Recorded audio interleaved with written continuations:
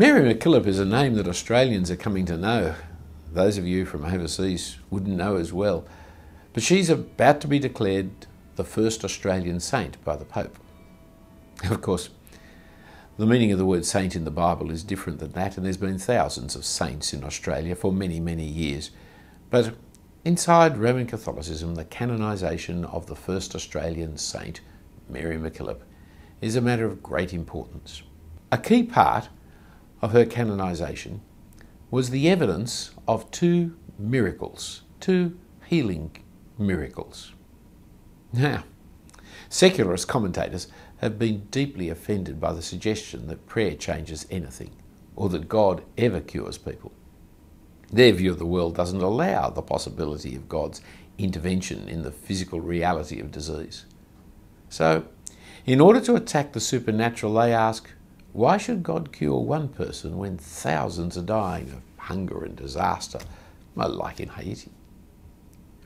Or they point to the number of people who have automatic remissions in their cancer and do so without prayer, or the number of people who pray and sadly are not cured. But Christians believe that God does answer our prayers and He determines what is best for us. That as the sovereign ruler of the universe, there is nothing impossible for Him to do. So God curing somebody of an apparently incurable cancer, while extraordinary, is not unbelievable for us. We may not know why God answers the prayer of one person and not another, but we always pray for everything and rejoice with thanksgiving whenever we see God giving us the things we have prayed for. But what about asking Mary McKillop to pray to God for us? Will God hear the prayers offered in her name, or offered by her on behalf of other people? Was the woman healed of cancer because God listened to Mary McKillop?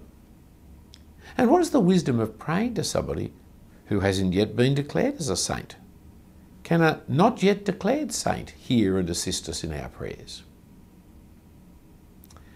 Well, that a woman who prayed to Mary McKillop was cured of her cancer is quite possible and believable.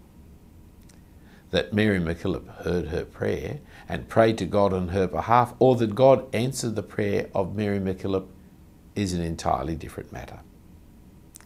Biblical understanding would firmly deny that such things happened.